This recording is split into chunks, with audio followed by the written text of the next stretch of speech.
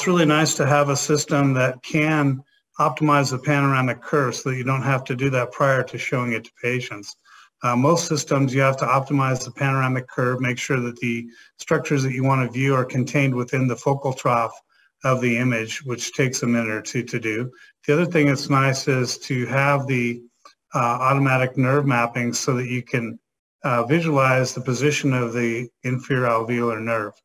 If you can do that, then that helps in the discussions with the patient.